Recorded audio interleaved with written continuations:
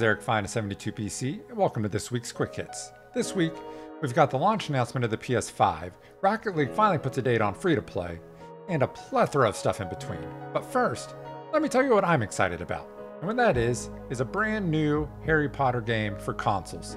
This one is going to be called Hogwarts Legacy, and it's going to be developed by Portkey Games. Now that name may sound familiar to you, and that's because they've actually made Harry Potter games in the past. 2 of them actually.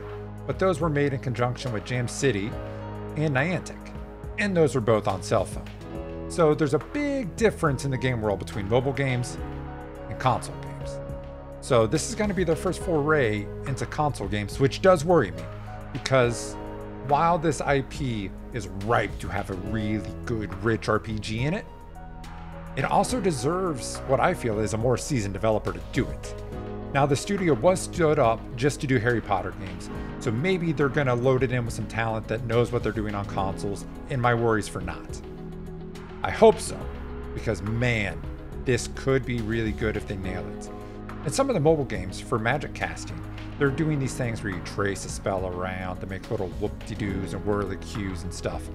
Well, if they was to implement something like that on the console version, where you're maneuvering your wizard around while actually having to use a joystick to trace out a certain pattern for a spell, it could be kind of fun in a combat where you're having to dodge someone while you're trying to cast.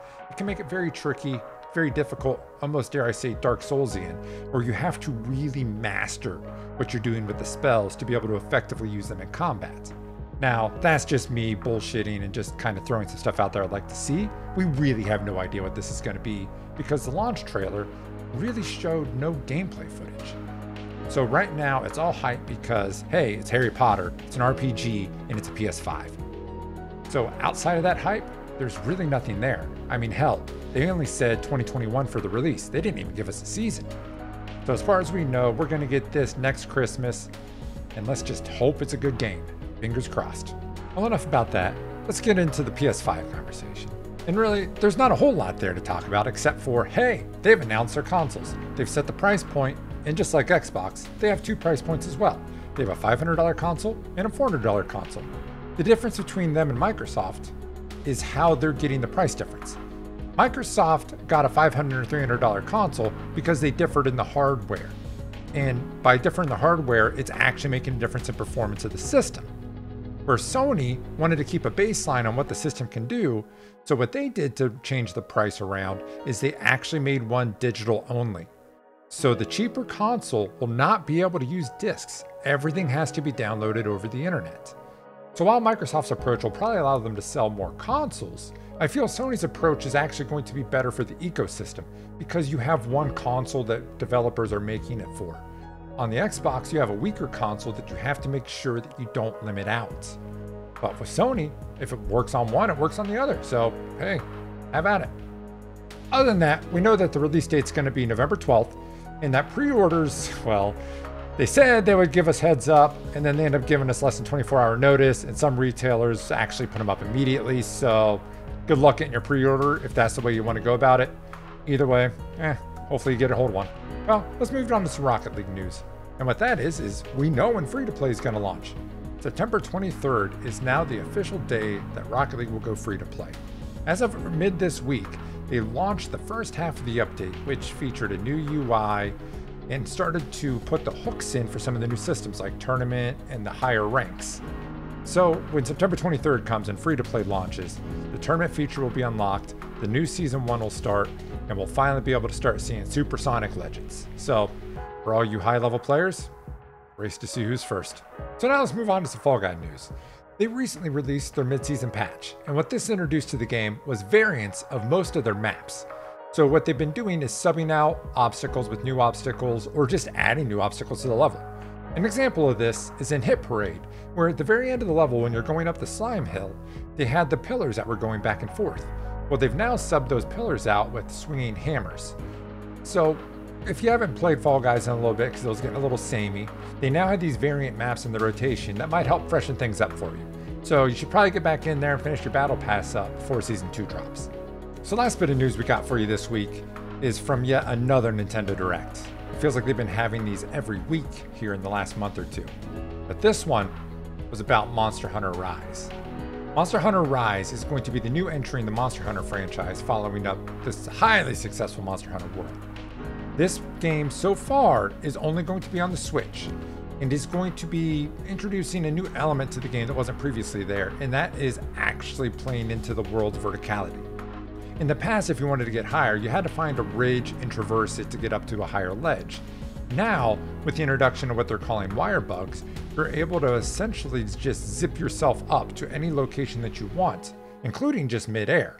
And this is making for some really interesting combat, where some of the gameplay footage they're showing is showing people throwing themselves up in the air and then slamming down on the monsters.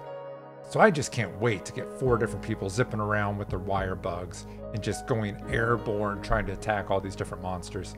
Especially with things like Rathalos, whenever they would go up in the air, they'd be a pain in the ass, especially if you were running something like a hammer that you couldn't propel yourself up with. This now gives everyone the element of verticality needed to address some of these monsters. Along with this launch, they're introducing a new sort of helper. Traditionally in Monster Hunter franchise, you've had palicos, which are your little cats that'll be in combat with you and assist you. Now, they're introducing something called a palamute. And what this is effectively a dog. And this dog is something you can ride, so you can sprint in-game without using your stamina. And while riding them, you can also do things like eat and heal and stuff like that. So it's kind of a nice traversing the map kind of assistance, as well as they will fight with you in combat. In this new game, they're going to allow you to have 2 helpers, so you can still have your palico that's there to heal you, and have your palamut that's going to be there to get you across the stage and help you fight some when you get to the new monsters. And speaking of monsters, they added quite a few new ones into this. And a lot of them, unlike previous games, really strike notes of reality while still being the monsters, at least in my eyes. They have this bird that reminds me so much of a stork.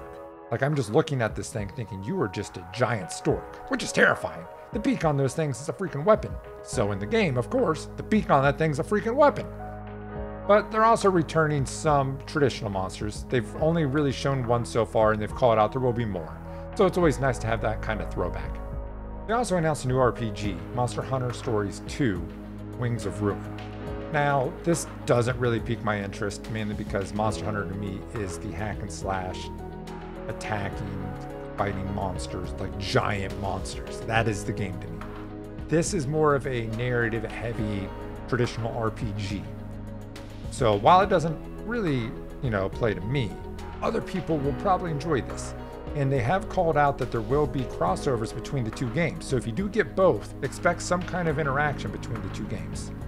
They did give us release dates on both of these, thankfully. Monster Hunter Rise is due to release March 26th of next year, and Monster Hunter Stories is supposed to be in the summer of next year. So if you're a friend of the Monster Hunter games like myself and a lot of other people in the 72 PC community, I hope you're excited about this as I am. And finally, I'm going to leave you with what I see as the deal of the week. And that is Resident Evil 2 and 3 remakes are both 50% off right now. These are beautiful remakes taking the original feel of Resident Evil 2 and 3 and adapting it to a more modern gameplay.